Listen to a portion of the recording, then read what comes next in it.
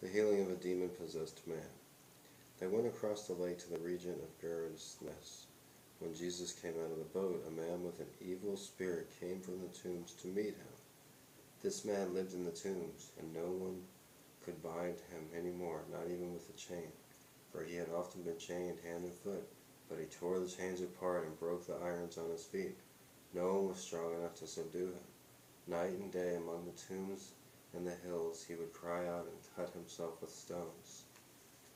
When he saw Jesus from a distance, he ran and fell on his knees in front of him. He shouted at the top of his voice, "What do you want with me, Jesus, Son of the Most High God? Swear to God that you won't torture me." For Jesus was saying to him, "Come out of this man, you evil spirit." Then Jesus asked him, "What is your name?" "My name is Legion," he replied, "for we are many," and he begged Jesus again and again not to send them out of the area. A large herd of pigs was feeding on the nearby hillside. The demons begged Jesus, "Send us among the pigs, allow us to go into them." He gave them permission, and the evil spirits came out and went into the pigs.